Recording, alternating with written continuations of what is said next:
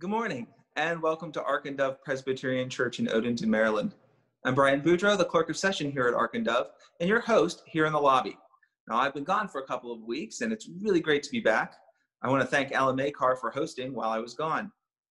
Today is Reformation Sunday.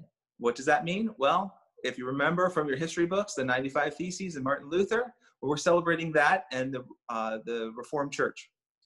Next week is All Saints. So if you have a close family member that you lost in the last year that you would like to be remembered at Ark and Dove, please email Mondi at admin@arkanddove.org with their name and the relation to you.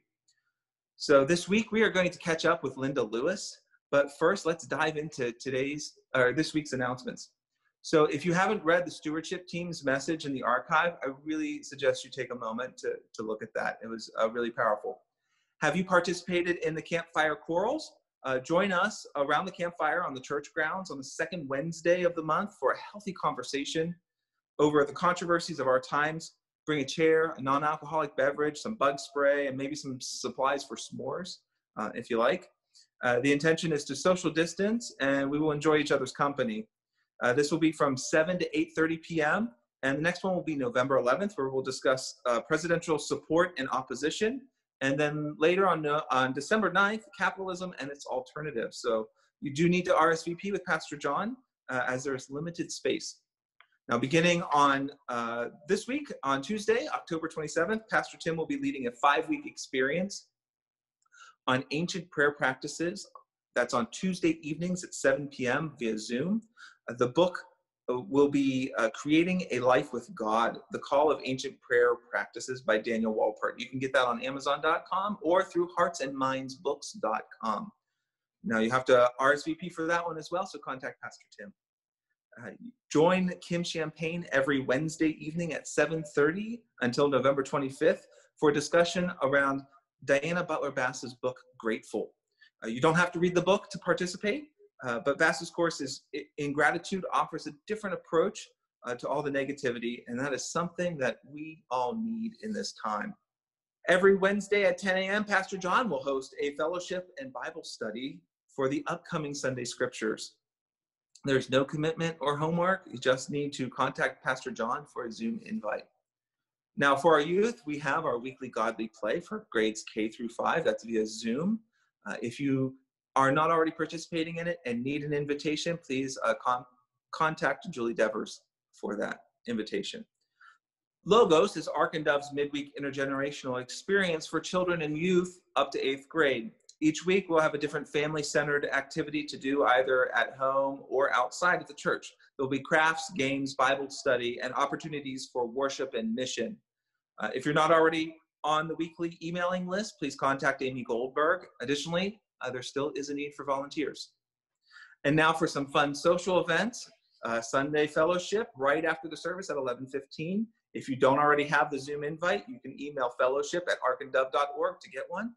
The crafting group meets on Mondays and Wednesdays throughout the month at 7 p.m. via Zoom. Amy Tardif has all the details for you on which days they're meeting. Saturday night game night with the deacons. They play code names. You can get a Zoom invite from Ellen and Greg Maycar for that. And finally, the Friendly Seniors Tea at 3 on Thursdays, hosted by Pastor Tim. He's got a Zoom invite for you. So over the next couple of weeks on the lobby, we're going to take a look at Ark and Dove then and now. So the next time you're in the church, take a moment to stop by the Ark and Dove room.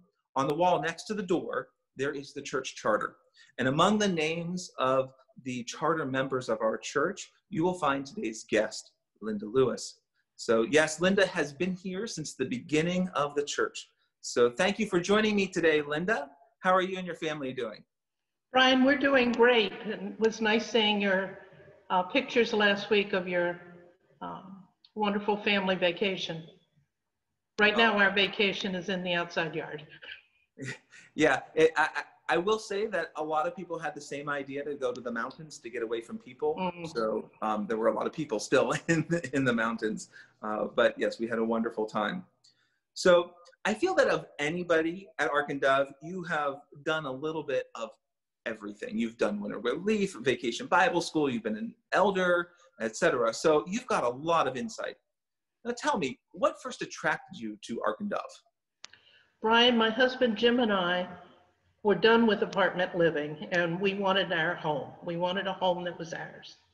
Then we went to look with what became our house, and there was a big banner outside on the trees that said future home of the Ark at that time when Ark and Dove, future home of the Presbyterian Church of Odenton.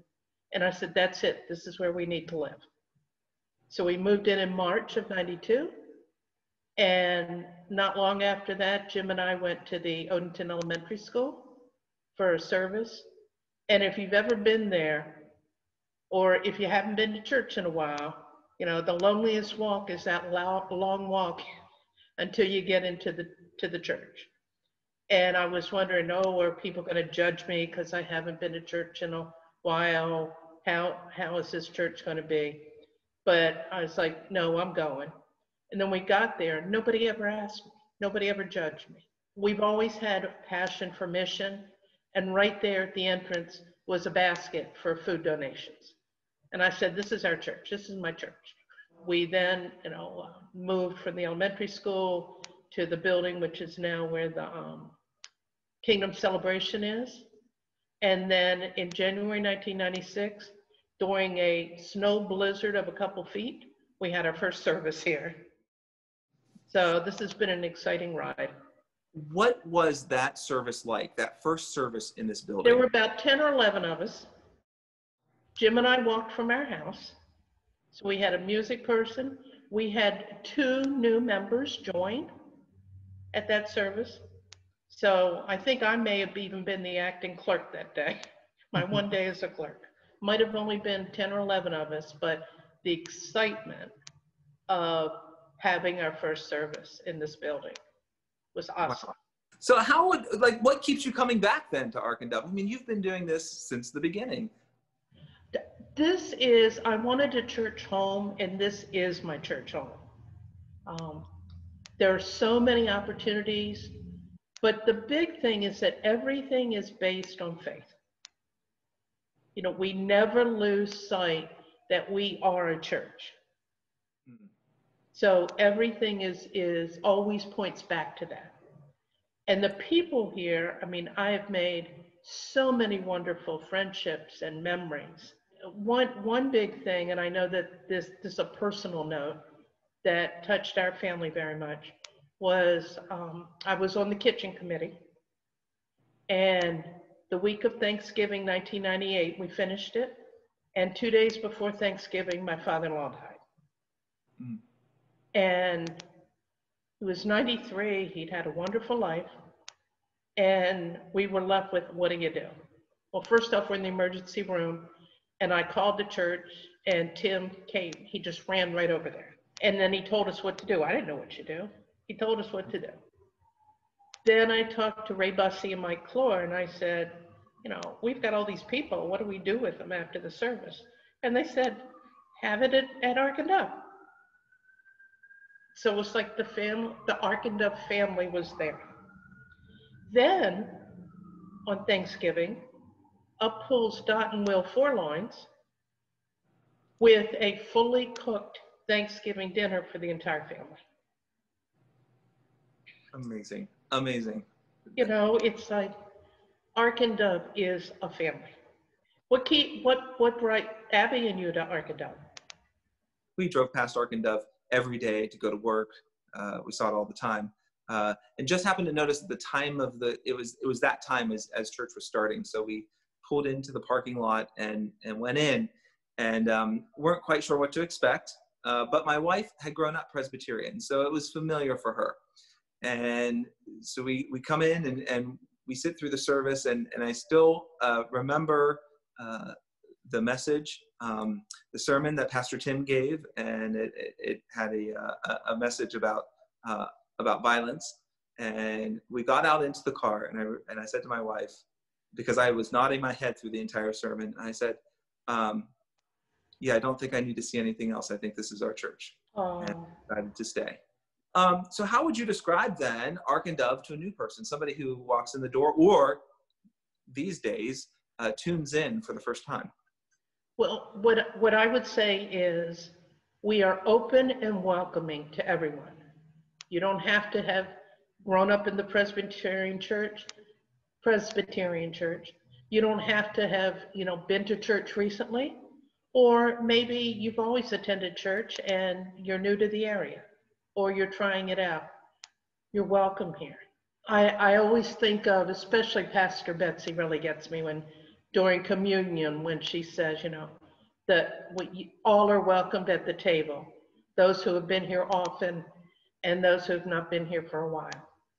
And I think of that as Ark and Dove. The longest walk is the walk from the parking lot. When you don't know what you're getting. You don't know if you're going to be judged. We don't judge. To repurpose a quote from Denise Grassel that she says, talking about winter relief, is just come. We have great faith-based things. Our sermons are what keep you here.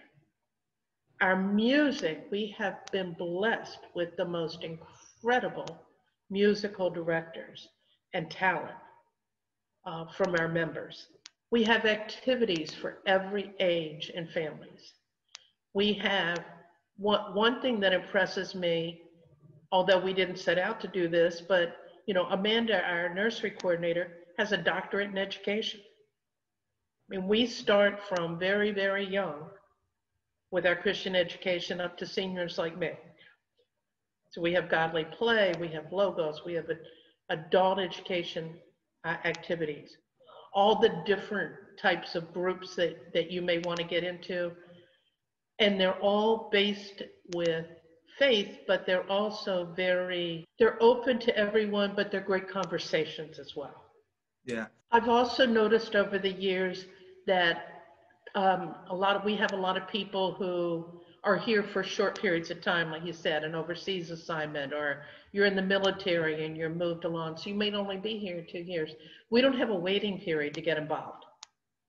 You're involved the first time you walk through the door. That's right. And what I love about that is you can be a leader in the church, and you don't have to work your way up the ladder to become a leader in the church. Mm-hmm. Right? May I share a story with you? Yeah. The Wednesday Bible study group led by Pastor John, where we go through the lectionary. This week we were studying Matthew 22, was one of our studies on Reformation. And I brought up that today, October 25th, is Reformation Sunday and the 28th anniversary of the chartering of Ark and Dove. So with that history lesson, I actually have a couple of questions for you, because you're probably one of the few people who remember some of these events that I'm going to ask you about. So are you up for a little trivia game? Okay. We'll try. Do I get to phone a friend? All right. Do you know who was the first couple to be married in Ark and Dove? In this building, May of 1996, Pastor Tim and Kelly. Ah, yes, very good. All right. So for a long time, there were these ribbons that went up the driveway, right? Those were the ribbons of remembrance, right? We remembered our fallen soldiers in Iraq and Afghanistan. Do you know what happened to those? Yes, the Boy Scouts, very respectfully carried them up the hill, and through a ceremony, they were buried at the Peace Pole with a ceremony assisted by the Boy Scouts. Excellent, that's right. So if you've ever wondered whatever happened to those, they're still on the grounds, right by the cross and the Peace Pole. So now, in the late 90s, Ark and Dove apparently obtained over $20,000 worth of kitchen equipment from a restaurant going out of business. Now, you have a lot of experience in the kitchen, and you probably remember that event. Do you know how much Ark and Dove paid for that equipment? I was the treasurer for the kitchen, thanks to Doc Forloyds and Ray Bussey. We paid $1. $1. So everything you see in the kitchen, well, not everything today, but all that equipment is $1. So the original equipment. The original equipment, yep. So thank you, Linda. It has been such a pleasure to be able to talk to you. I'm glad you were able to join me today. Thank you very much. thank you for all your years of service and dedication to Ark and Dove. It's been a real pleasure to talk to you. Thank you.